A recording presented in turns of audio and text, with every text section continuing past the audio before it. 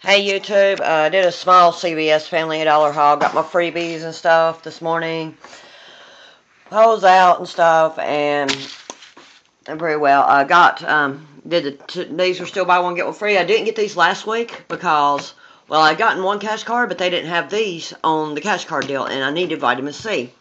So I got them today. I had a $3 off store coupon, a $2 off Redbox coupon, and I used the one of the manufacturer's coupon. I think we forgot to scan the other one, but still got two of them.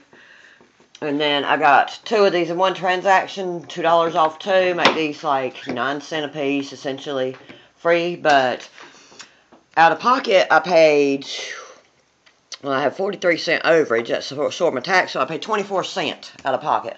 The overage from the ECB and other paid, caused that to absorb up my overage, and I've only paid 24 cents for that transaction. This transaction, I had the $2 off two again, come from Reinventing Beauty Magazine. It come up to 18 cents subtotal. I paid 19 cents. I paid 1 cent tax. That was pretty reasonable. Usually, I guess it's 7% tax here.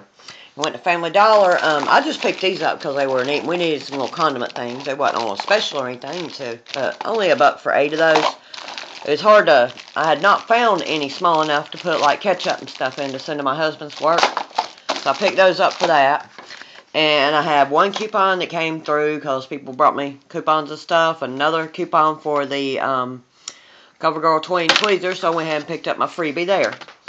And I got my extra care book back for using my green bag tag. So still got $1 to, I'm not sure what I'll do with it, but figure something out.